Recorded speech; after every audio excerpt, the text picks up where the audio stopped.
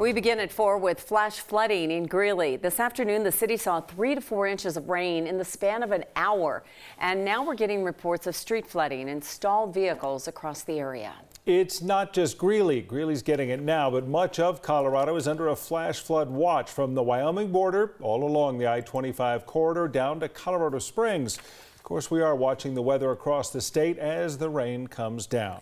And we're going to get to Kathy with her forecast in just a minute. First, though, we want to get right out to Mark Salinger, who is live in Greeley. And Mark, tell us what you're seeing. Yeah, Tim, like you said, 3 to 4 inches of rain in about an hour or so. That's what the National Weather Service says. And that is what dropped all of this water behind me here. I want to step out of the camera and show you a little bit more. We're right in downtown Greeley at 10th Avenue and 10th Street. And there's a lot of water, several inches deep, right in the middle of the road, as well as covering parking lots.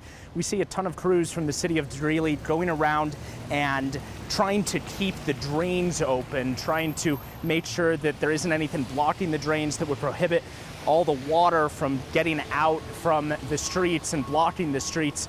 There's a car, as you can see right now, several inches deep in the middle of water, and right behind it on the church, the First United Methodist Church in Greeley, you can see that there's a water level mark of the high water mark that probably came right after the storm, where that was several inches higher than it is right now. So the water seems to be receding as we speak.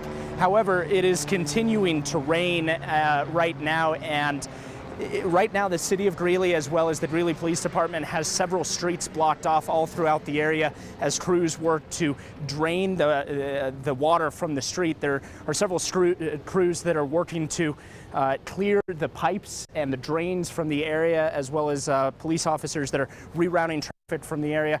But all of this, Tom and Kim, came in about an hour or so, 3 to 4 inches of rain in a very short amount of time, and that's what caused all this flooding. Yeah, just too much. Yeah, too much too fast. All right, Mark, we'll check back with you in just a bit.